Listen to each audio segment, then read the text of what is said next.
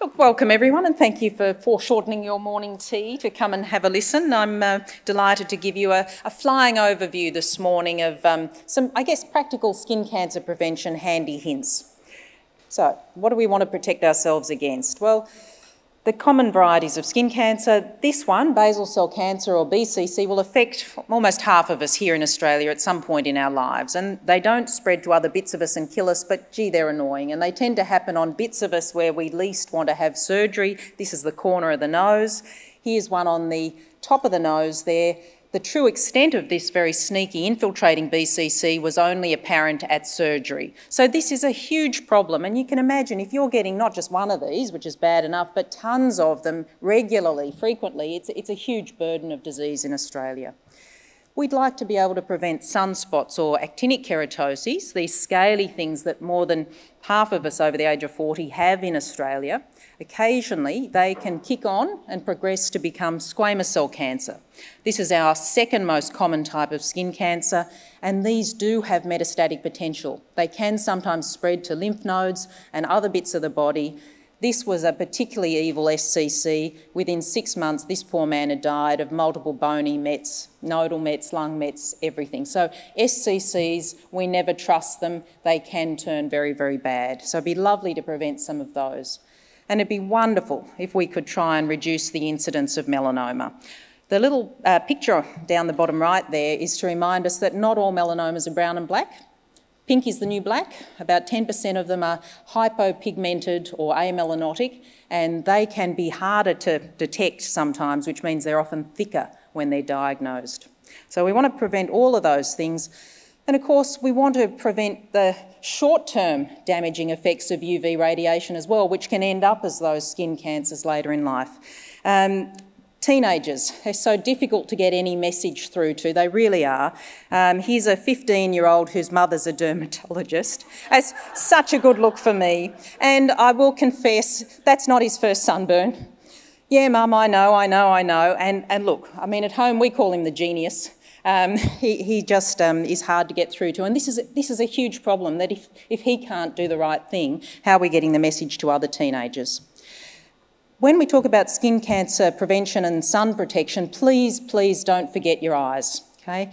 This is sunburned eyeball, very unpleasant, but in the longer term, of course, we get cataracts from UV exposure, we get these horrible pterygia that grow across your eye, removal doesn't look very pleasant, and we get skin cancers around the eye. That's a BCC, that's a bigger BCC. They can be fixed, but they're really challenging for your oculoplastics guys to fix, okay? So don't forget the eyes.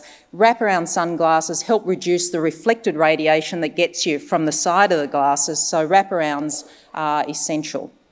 And of course, photoaging. It'd be lovely to reduce the signs of time. I mean, if I hadn't grown up cooking myself on the mid-north coast, I would look more like this today and less like this. Although because I'll be getting my cataracts anytime soon, it probably doesn't matter terribly much.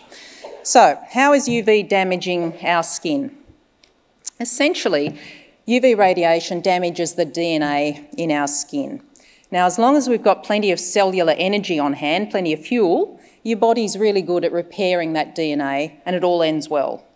The problem is that UV radiation not only damages our DNA, but it actively depletes cells of energy at the time when they're in greatest need. And DNA repair, not so good, and that's when we get mutations appearing.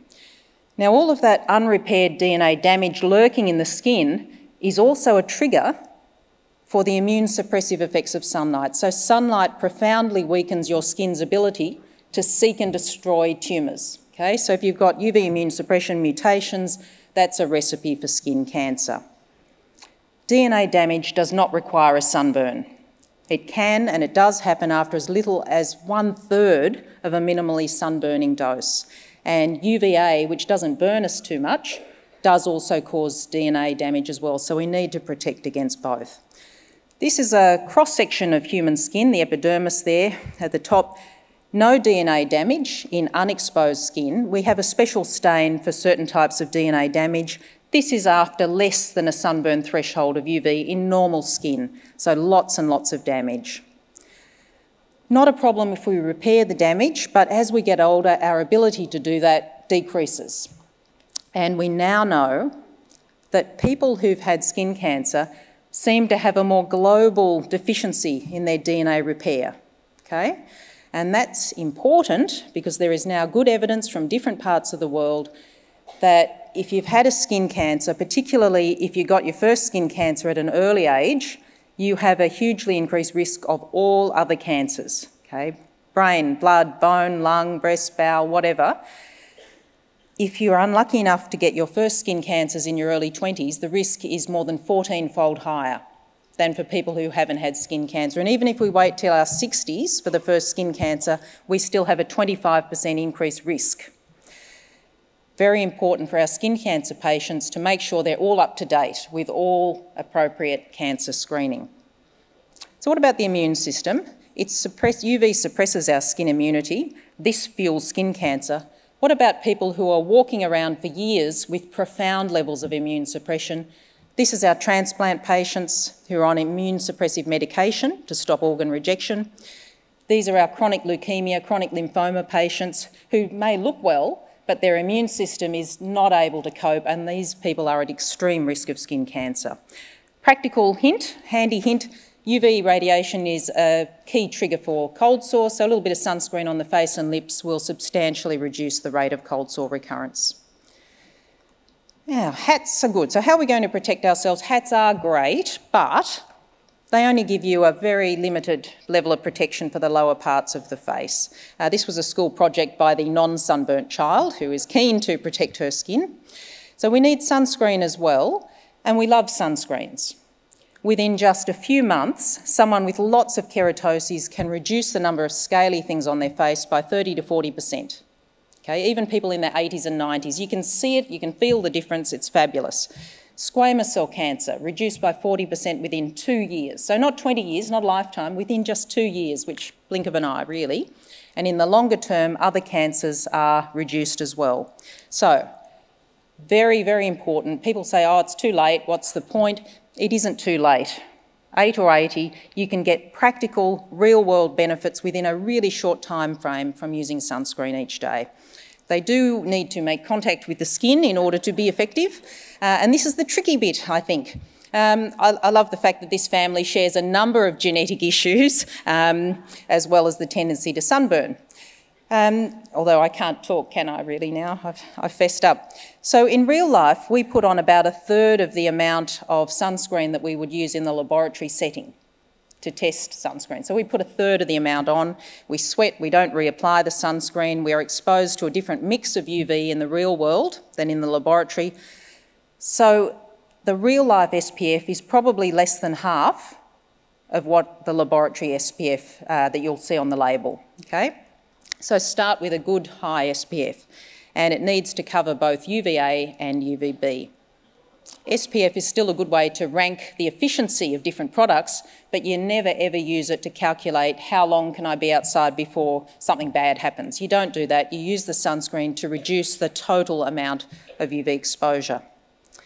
So how are we going to get people to put their sunscreen on? Even a lot of my platinum frequent flyers are very non-compliant with sunscreen. It shouldn't be hard, but they are. So compliance is a big thing. I tell all of them to use an SPF 50 broad spectrum sunscreen, at least on the face, every single day. Every morning you brush your teeth. I mean, you hope that toothbrushing is an established habit by this point. And if you put the sunscreen next to the toothpaste in the bathroom, that can help you to remember to put the sunscreen on every day. So it's a no-brainer. You don't even need to think about it anymore, and that will hopefully reduce the amount of work you need to remedy skin cancers and sunspots. And don't forget the sunglasses. Now, what about men? Men are different. They are different. We know that they're immunologically weaker than women. They get less autoimmune disease, good for them, but they get man flu and they get other things that reflect their immune suppression. They're more susceptible to sunlight-induced immune suppression, and they get more cancers than women, and they get worse cancers than women. So mortality from a given cancer is worse if you're a man than if you're a woman, okay? So we need to work hard on them. And how are we going to get them to put sunscreen on? Well, it's an ongoing battle, but I found that there's a language that may increase our chance of success. You would never ever tell a man to protect his skin, pointless, he must defend it. You never ever say, now this cream will make your skin softer, it will make it stronger. Never tell someone to cover up, they must shield. And you never say that you do anything for skin health, it is always for skin fitness. And then, you know, even the old skin check, sometimes it needs a little bit of spicing up as well. So in this world, we do what we can to try and get people to do the right thing. And what if people are doing the right thing, but their skin's still rubbish and they're growing tons of skin cancers? Then they might need a whole body treatment, a systemic intervention, some chemo prevention.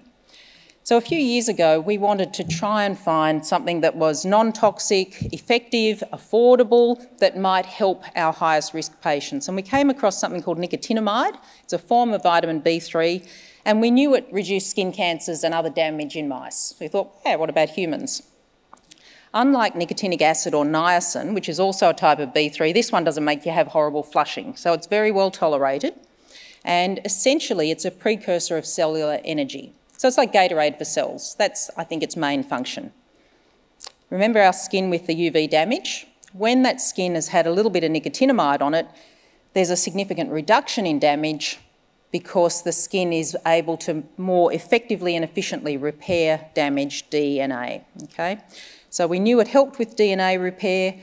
We showed that it helped with immune suppression in humans. The next step was to do a phase 3 study to see if it can actually practically help people reduce their numbers of skin cancer.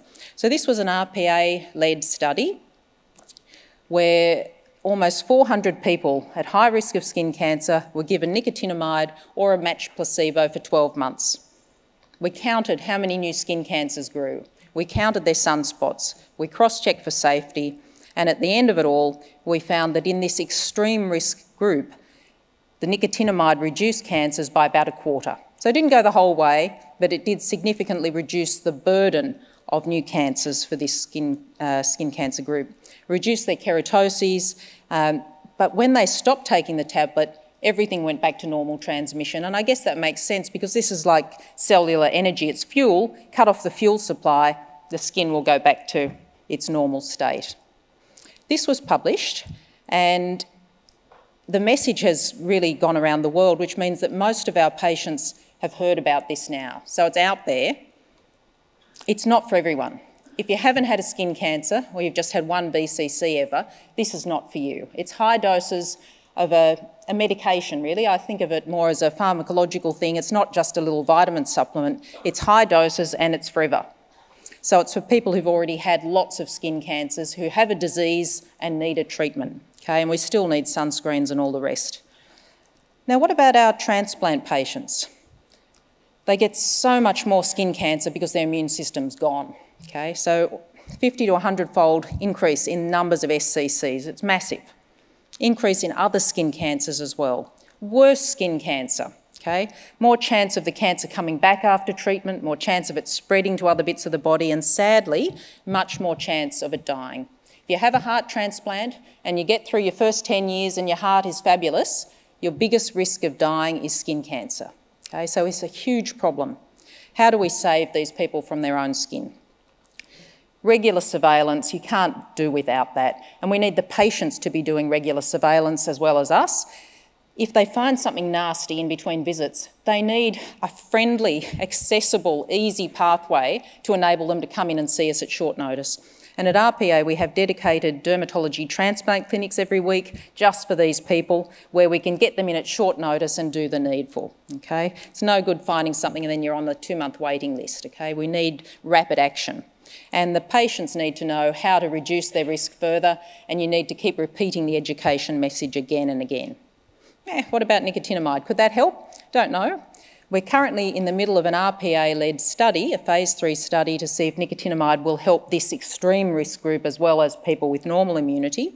And we've got a range of transplant patients from around the country who are currently taking nicotinamide or placebo for 12 months. And again, similar sort of setup as the on-track study. We check for safety, we check their skin, and we count how many skin cancers they grow during the 12 months and whether it's safe to use. And these are medically very complex patients. They get sick all the time. no immunity. I don't think they should be taking nicotinamide except in the setting of a clinical trial. So, the studies that I've shown you today have been the work of many people over many years, and I'm very, very grateful to that. And I guess if there's one little handy hint that I'd like you to remember after today, it's that it's not all a done deal from early in life. Skin cancer prevention it's something that works at any age. We can see the benefits within a really short period of time.